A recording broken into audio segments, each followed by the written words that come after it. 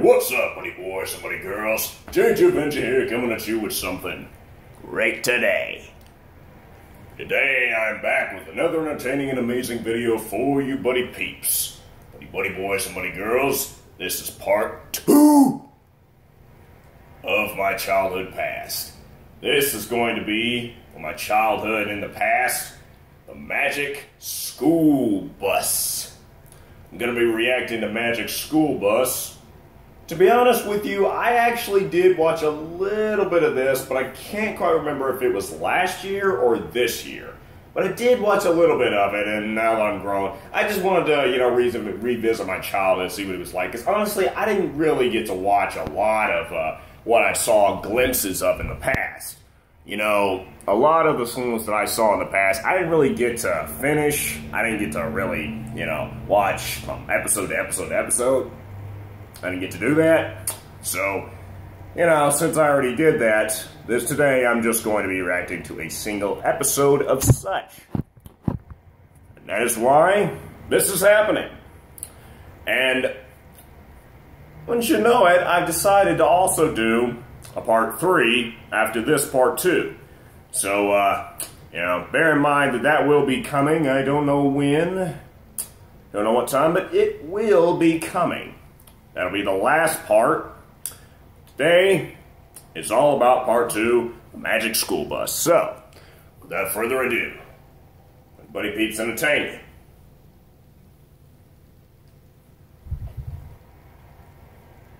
Let's do this.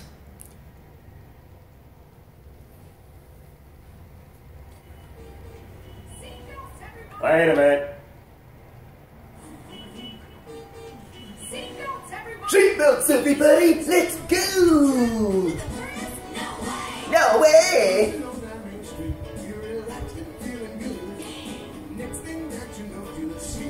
Okay.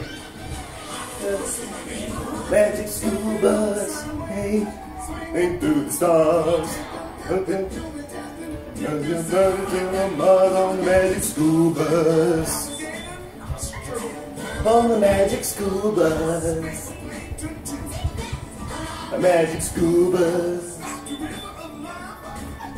The Magic School Bus.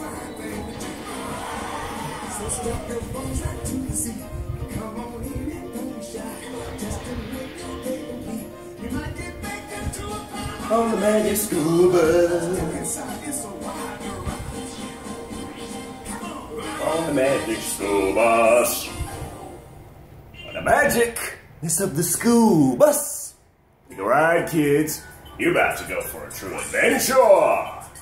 Adventure is up there! Yeah, man. Nice. I'm telling you, something's missing. Something's missing? What do you mean something's missing? Looks fine to me, boy. Oh, I get it. I get it because it's not really sewn on there very well. You're trying to build a model scale desert, kids. I mean, you gotta use some glue. Yeah. Yeah. You got pretty much all the little essential. You got pretty much all the little parts to a desert. Ah, the sun, my eyes are burnt, it burns, it burns.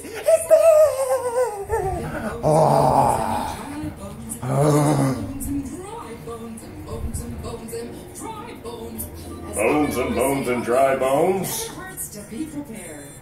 That's funny, Miss Frizzle. That's exactly what I was thinking. Yeah, right. You were thinking the same thing as Miss Frizzle. Right, my friend. Right, buddy boy? Dynamic deduction. Dynamic deduction. That's a great deduction, little lady. Because now you know what we're learning today. Oh, our curriculum is so random, but just keep in mind that you are on the right track, sister. You are on the right track. On the right track. You would think a Gila monster's cute. And there's more. Tortoise, beetle, scorpion. Beetle, scorpion. Roadrunner. Oh yeah, Roadrunner, like Roadrunner from Looney Tunes.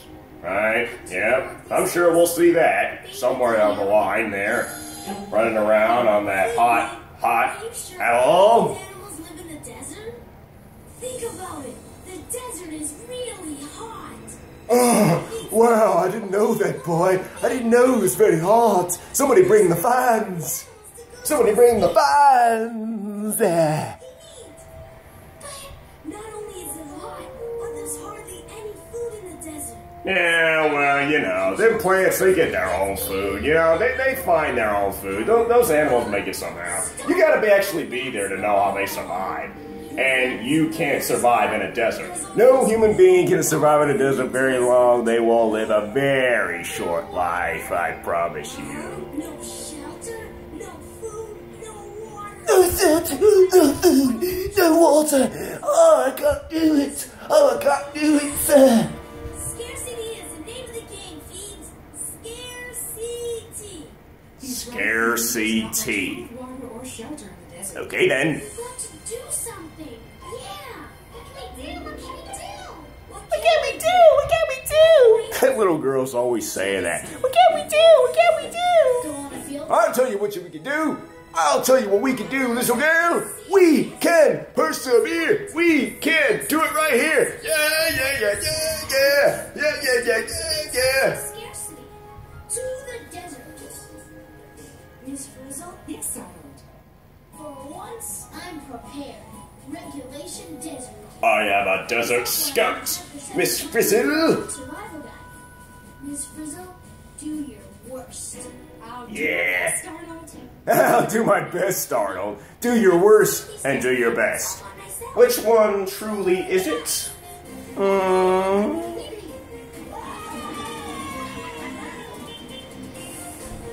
Dun dun dun dun dun dun dun dun dun dun dun dun dun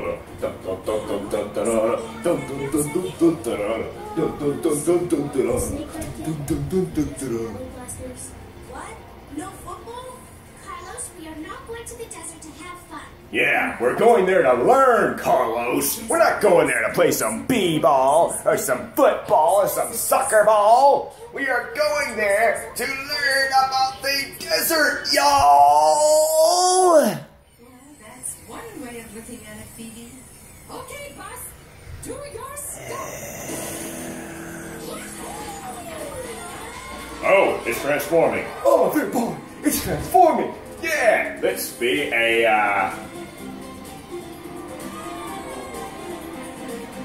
helicopter. All right then. We'll be flying around the mountain when she comes. Just took off. We're flying over mountains. Yeah, we're flying over a mountain. We're not coming around the mountain.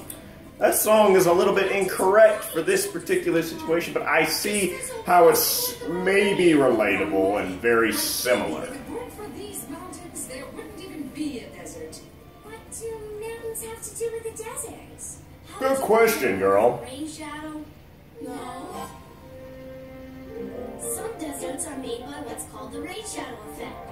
Rain shadow When effect. moist air rises over the mountains, its water vapor condenses into rain or snow. Wow. Catch all the moisture, so the air reaching the other side is dry as a desert. Oh, so they catch the moisture and the rain so that that desert can be cool enough and thrive. I get it. Ah, we just learned a science lesson there. Okay, then. Maybe. You'll find an answer. Oh, my goodness. That condensation and precipitation, y'all.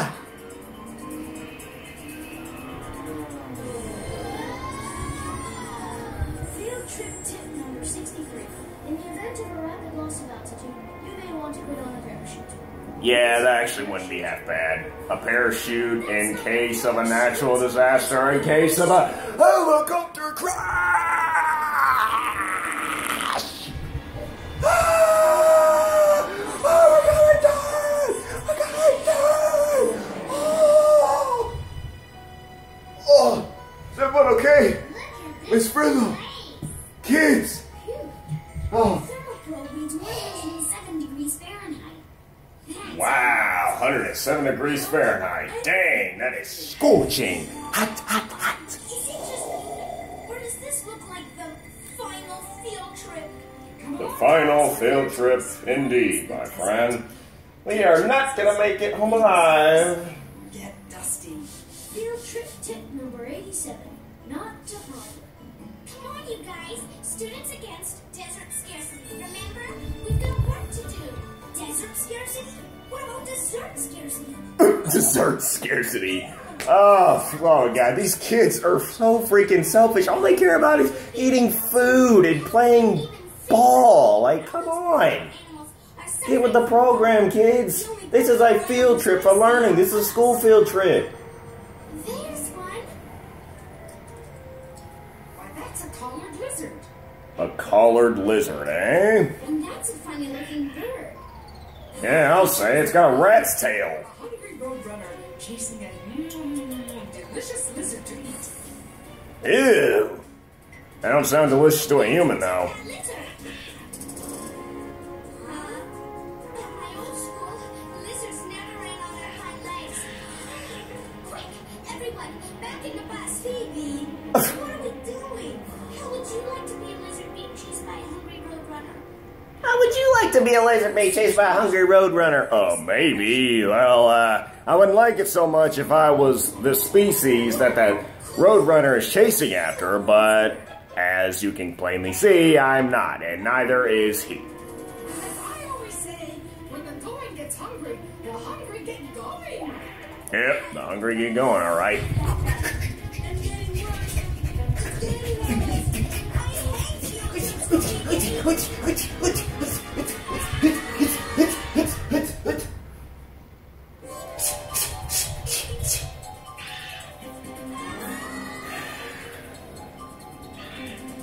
Any minute now, we're gonna know what it's like to Oh, they transformed into a lizard? I didn't even notice that. Field trip tip number 1. Wow. To avoid being eaten, become inedible. Become inedible. Class. Oh, now so you gonna do that. Avoid digestion. Maybe you could blend into an undistasteful atmosphere. Perhaps you could blend into a distasteful atmosphere. On the button, DA. One inedible horned lizard coming up. Oh, an edible horned lizard, okay. Yeah. Phew, close one. Wow, those horned lizards must be real proud of themselves. Love first-hand experience. Must be real proud of the fact that they're not going to be eaten because they are sick and disgusting and undesirable. Are being prickly. Oh, Phoebe, that's right. Which means they don't need your help, Phoebes. Are you sure about that? Life is tough in the desert. Don't we know it?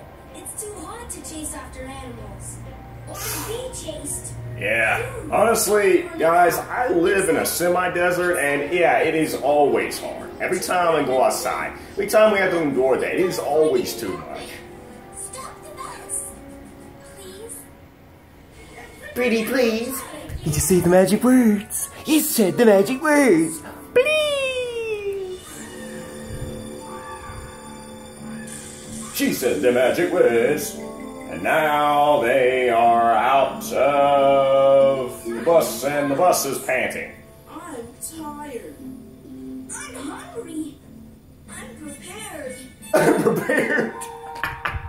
You're prepared for everything, aren't you, boy? Like, literally, you just wake up out of bed. You tell yourself, you just tell everybody that I'm prepared for the day. I'm prepared for the day, everyone. I am the overachiever. I am the master About that poor little jack. of life. It's It's said. sitting there with the sun beating down on its head. And it's wearing a fur coat. Field trip tip number 158. When the sun is beating down on your head, put on a hat. Got that covered? Thanks, Arnold. Hey, you stole the boy's hat. This will keep you from getting too hot. A nice hat to shade your baby. You don't, you little ninny. What, Keep cool. what's wrong with you? Ear conditioning, Phoebe. Ear conditioning. Good one, Miss Frizzle. Air conditioning, yeah, that's real cute. Carlos, how can you joke at a That's corny. Corny joke. Okay, that's enough. It's not a joke. Alright, thank you everyone. It's been JJ Avenger, Mr. Entertainment and the Weird Man. And I am